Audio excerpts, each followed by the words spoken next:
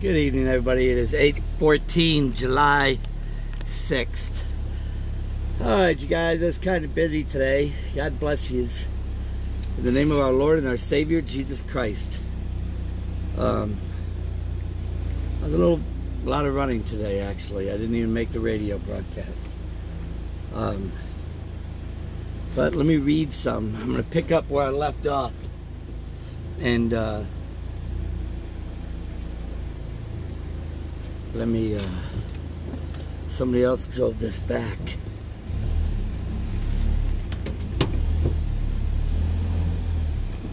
Oops. Gotta straighten this thing out, excuse me. Alright, you guys. Here we go. God bless you guys in the name of our Lord and our Savior, Jesus Christ. Okay?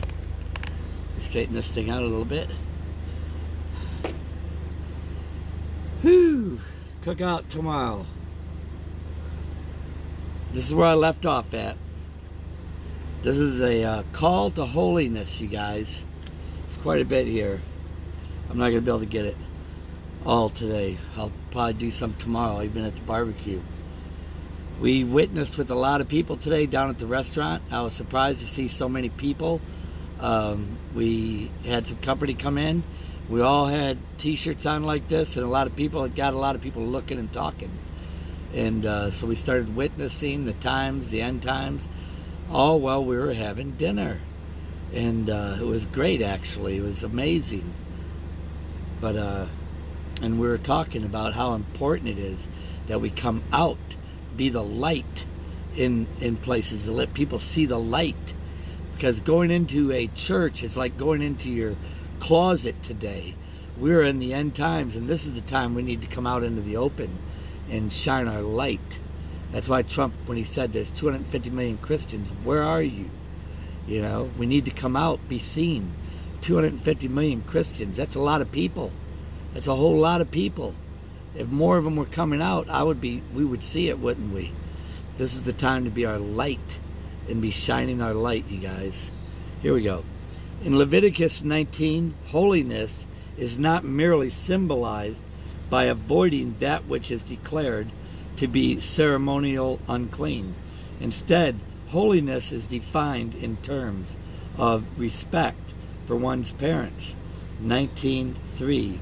Generosity towards the poor. 19:9 through 10. This is Leviticus, okay? Honesty, 19 verse 11. Justice, 19:11 through 18. And love for one another's, for one's neighbor, 19:17 through 18. In chapter 20, holiness encompasses the entire spectrum of human conduct and all the laws God had laid down. As for the person who turns to mediums or spiritualists to play the harlot after them, I will also set my face against that person and will cut him off from among his people. You shall consecrate yourselves, therefore, and be holy, for I am the Lord your God. And you shall keep my statutes and practice them. I am the Lord who sanctifies you. Leviticus chapter 20, 6 through 8. You see how important this is, you guys? Boy, we've majorly fallen away. That's why we don't see the light out like it should be. Okay? I believe this is called the Bible Belt for a reason. And I think during the last end days, you're going to see where this is going to be like a revival, where people are going to come together and they're going to be going, you know, they're going to know that they should have been out in the light, shining their light. And they're going to know what scriptures was, you know, when it says, you know, you don't take the light and put it in the closet or under a bushel. It goes out a light on a hill for all to see. Saltiness, you know, how do you know how salty it is when it's always in one place once a week, you know, coming out once a week? You see what I'm saying? There's a lot of hope for this. And I think that's the reason why this is called the Bible Belt. We have to look at what the true end result, what I believe it's going to be, is these areas are going to be a stronghold for those that are going to be left behind. They're still saints, but they're going to be martyrs. They're going to be strengthened, and let's pray for them, you guys. And hopefully, even right now, all who call on the name of the Lord shall be saved. They could still come out. They could still be the light. We're going to see things. Nobody's going nowhere. That's why I say don't worry about a rapture date. We're going to be seeing things before we go anywhere. That's why you need to be strong. You need to be bold. You need to be a light right now. Okay? Love not this life. Don't worry about it. You know?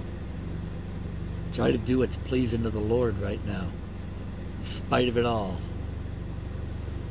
Okay. For as for the person who turns... Okay, I did that. The Old Testament prophets continually stress the principles of holiness, not the minute details of the law.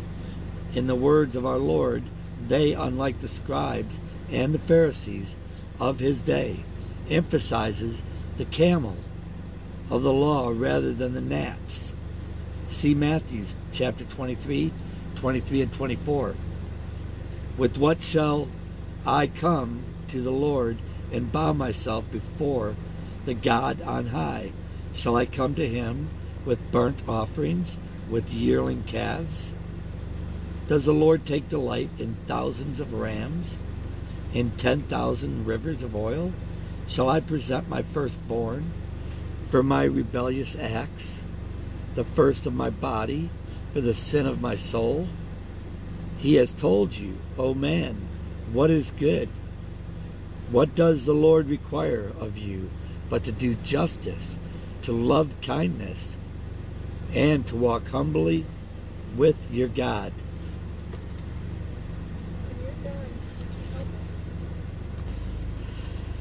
All right, you guys. God bless you. I made it back. That's our sister in Christ, Kay. She came down she's going to be here for 4 or 5 days. And she's staying in the bunkhouse, her and her mom. And I just helped them carry in the cooler.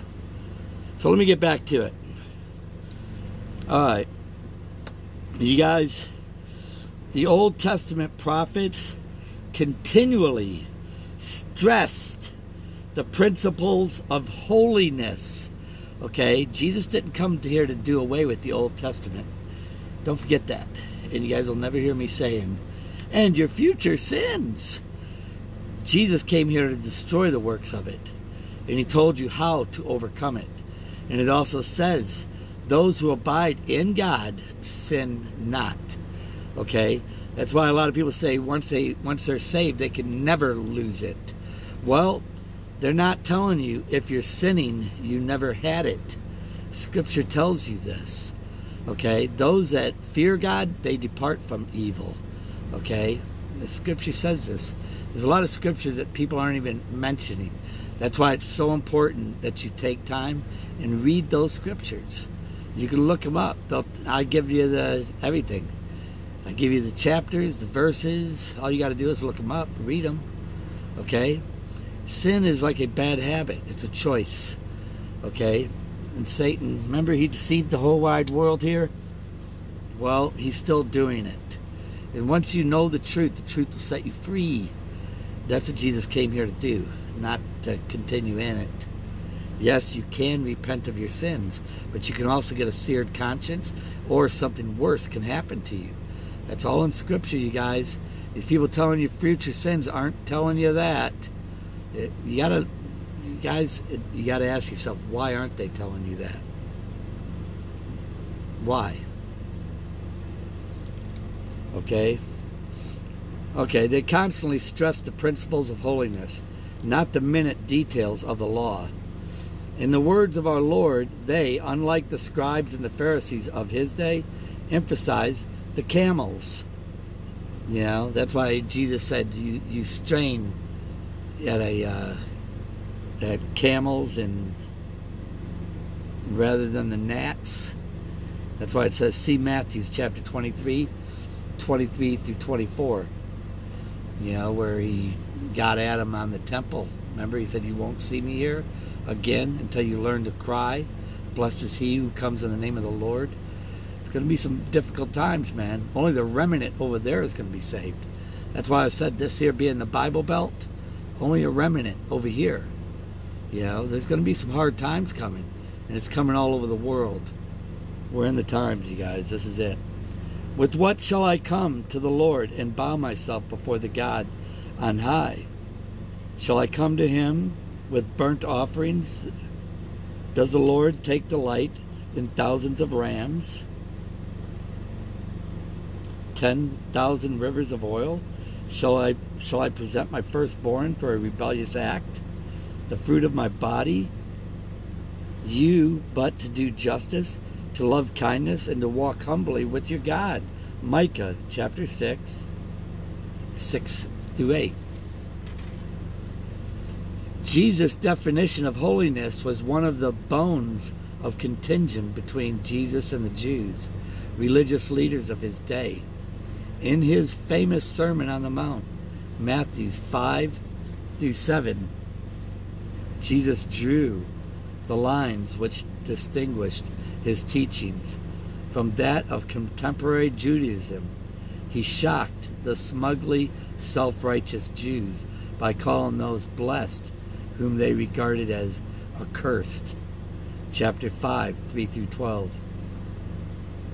He told the people that the righteousness of the scribes and the Pharisees would never get them to heaven. 5:20.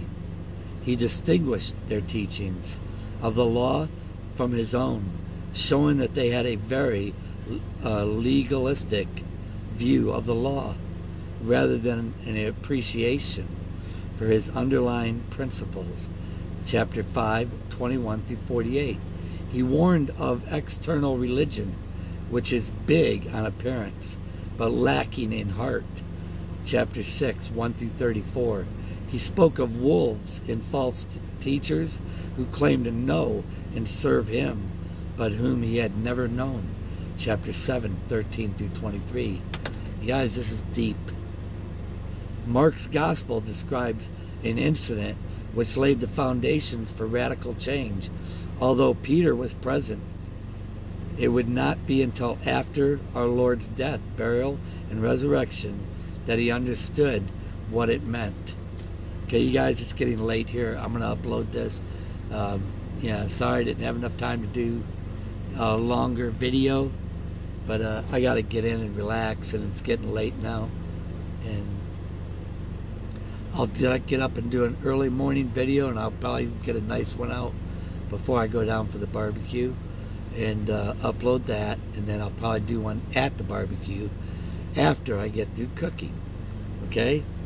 I'll probably want to sit in this air-conditioned vehicle and cool off.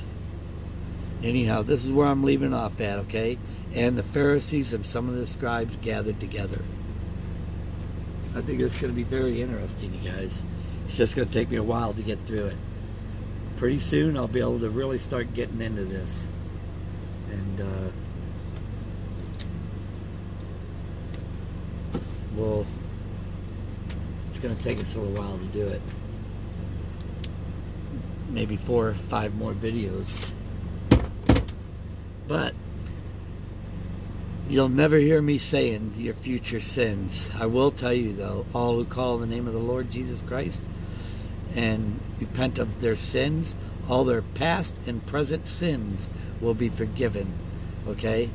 But remember this, Scripture says, Jesus warned him. He said, sin no more, something worse can come upon you. Guys, this is a spiritual warfare. They're real, and they're really all over the place. We are in the day of evil. Remember what it says, woe to the inhabitants of the earth, because now the devil has come upon us. Look at it. Our government's legalizing laws that are an abomination to God. This is spiritual. Hollywood is all openly admitted to being satanic. This is spiritual. Homosexuals with the rainbow flag, that's the breaking of the covenant. Okay? These are all tares as well. Pray for them, that they can see it and come out of it.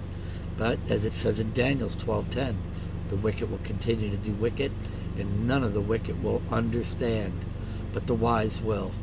So when you see people hateful, speaking against perversion, the homosexuals, or any of it, that hate is not of the Holy Spirit. It's not of God. I'm not candy coating it.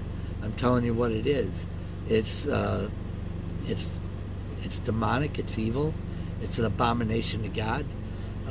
It's a covenant breaker, and they're a sign, is what they are. And I've also said this: we wouldn't have that if this place wasn't already so evil and corrupted. There's idolatry. There's sin of sin to God. Look at all the murdered babies since 1973. People used to think the 60s were cool times. You know, the flower children sleeping around, lustful. It's an abomination to God. It's been going on a long time, you guys. Homosexual acts that now being passed laws by the government, they've always been passing laws that are an abomination to God. God's just had enough of it. Now you're seeing the tares being gathered. Okay? That's why Jesus said to watch. Those who are watching, you'll understand what you're seeing. Okay? God's put everything. He said there's nothing that's hidden, that won't be revealed. All these things are coming to the surface, you guys. All of it. So when you don't understand something, then look at Scripture and then you'll understand why. You know? Even the church is not coming out in the open, being the salt of the earth. You know, they should come out. Being in their church is like being under a bushel. Okay? They should come out from underneath of it. Come out where everybody can see their light, their saltiness. You know, we just got to taste a very good experience of it just now. When we just went out and had dinner, it was great. Kay will tell you about it. Cynthia will tell you about it. It was an awesome thing, you know. But it only happens when you come out into the light. You know, we've been here a year doing it, you know. Doesn't happen that often. But man, at least I got to see it, experience it. Felt good, you know. God bless you guys. I love y'all in the name of our Lord and our Savior, Jesus Christ.